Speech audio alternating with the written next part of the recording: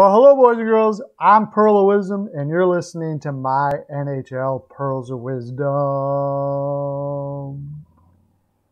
Come and hit the subscribe button. I'll send you a my NHL Pearls of Wisdom necklace, and it's helicoptered, perlocoptered right to your door. Signed by me. Who doesn't want that? As you can see in the background, we have Caleb Jones.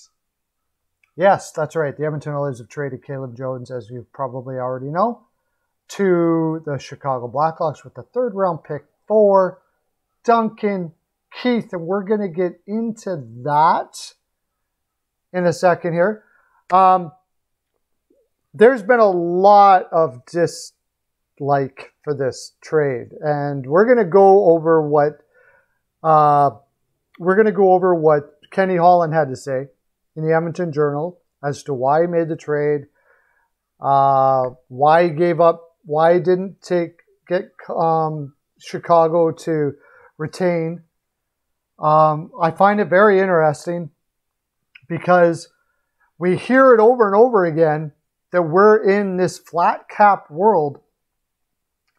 And here's the Edmonton Oilers trading for a over $5 million player who played, yes, 21 minutes a night for Chicago last year, 21 to 23, somewhere around there, fairly effectively from what I watch. I watch a divorce-worthy amount of hockey when it's on. Yeah, I watch a lot, and I watch Chicago quite a bit. I watch every team quite a bit. I watch them all the time. He did well. I mean, is he the Duncan Keith when he's 33? Of course not. But he did well. I think he would have did much better with lower minutes, somewhere around 17 minutes a night, somewhere around there, which is still kind of 3-4. You can still play him in the 3-4 slot. You just don't have to play him on the penalty kill.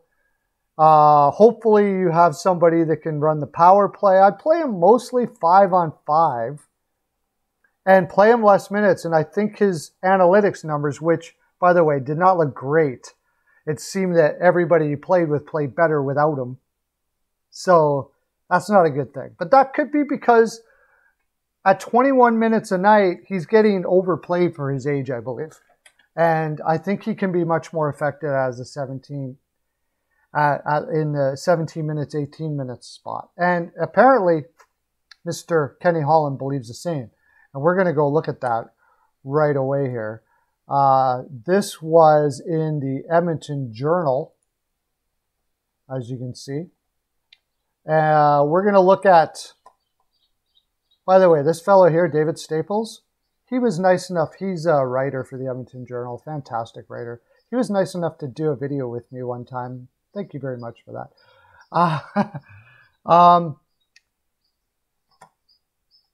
So this is what he said.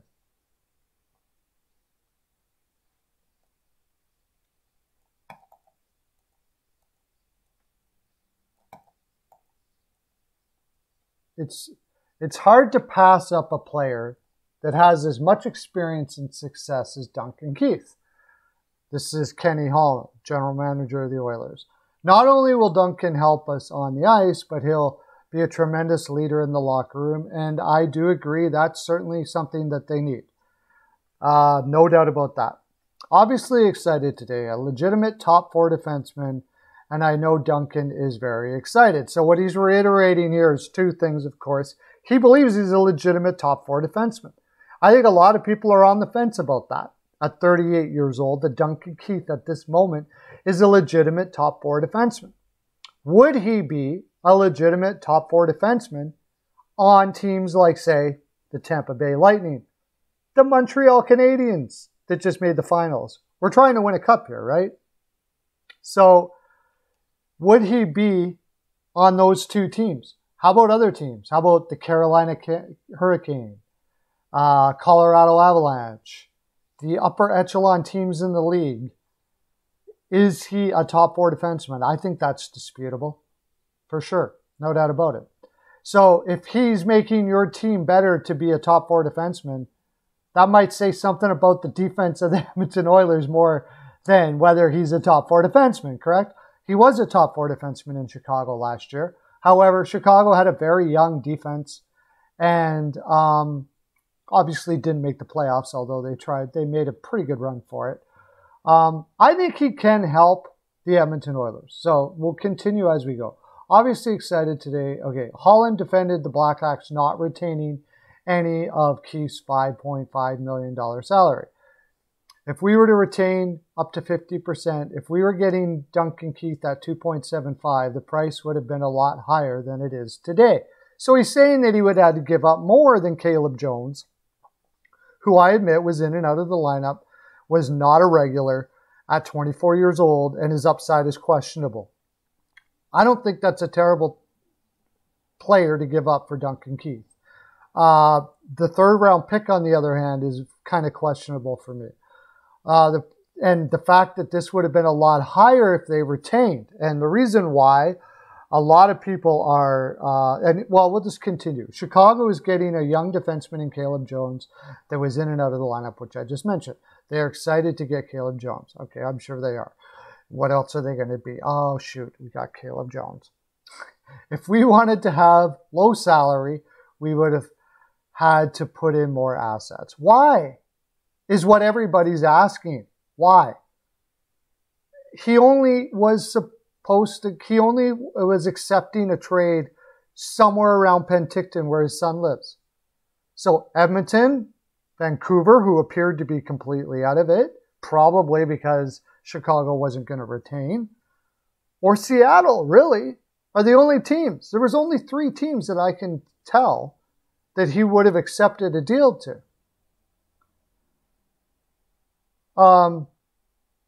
Now, Duncan Keith never said he wanted to move.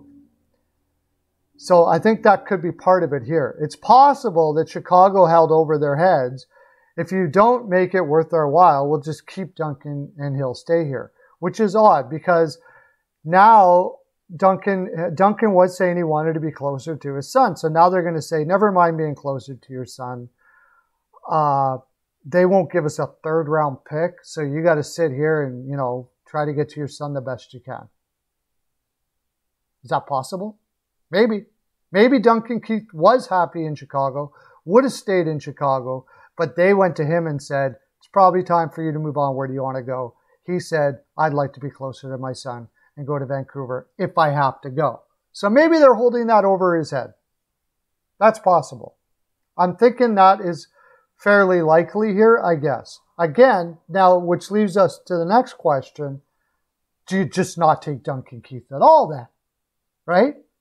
A 38-year-old defenseman making over $5 million a year. And I'll get into that as we get closer to the end as to why they may have felt that they had to get Duncan Keith in this spot. Asked by Daniel Nugent Bowman of The Athletic whether he would have done better on the Keith deal, Holland said, what do you want me to get for him for free? And I think most of us, the answer would be, well, yeah, kind of. It would appear in this cap world that there's going to be a lot of players that Seattle is going to go, I'm not taking him unless you give me a 1st-round pick. I'm going to be doing a video after this on Voracek. And that may be the possibility. So you want a lesser price? You want Caleb Jones? You don't want the draft pick? You want them to retain 50%? Which one would you like me to do? Do you want me to get them to retain money, or do you think I paid too high a price with Caleb Jones in the 3rd-round pick? That would be the one that people think. You paid too high of a price. My answer would be Caleb Jones hasn't yet established himself as an everyday defenseman in the National Hockey League. He was in and out of our lineup. He shared time with Russell and William Lagesson. Then we got Kulikov at the deadline. He didn't play a playoff game. So in other words, we weren't really too high on him. That's what he's saying. And I don't, that is what it is. Are there people high on him? I was okay. I don't know what his upside was. It didn't look like it was going to be great. They have Broberg, they have Samorukov, who are coming up, and they're going to have a spot for them. I get it. I get Caleb Jones being part of the deal. I get it. Both are a left shot. Again, I get it. So let me get back here to...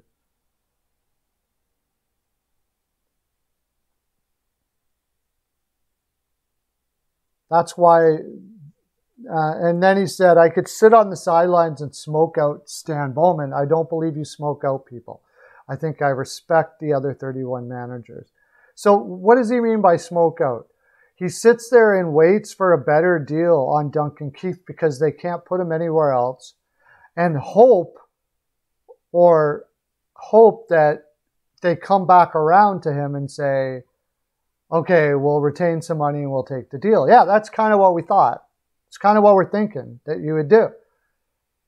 At the end of the day, the solution was what you heard today. He says that he thinks that, 31 general managers have their job because they're good.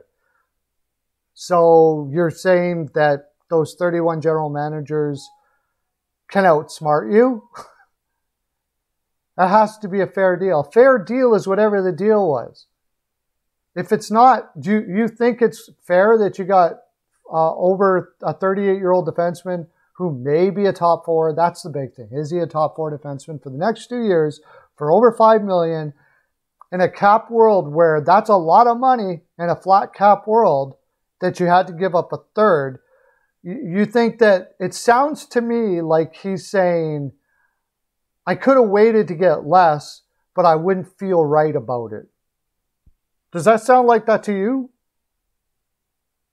I think it's more to do with the fact that they thought they'd lose him if they did for whatever reason. And I don't know who else was out there, because I don't think Seattle's giving you a third to get Duncan Keith.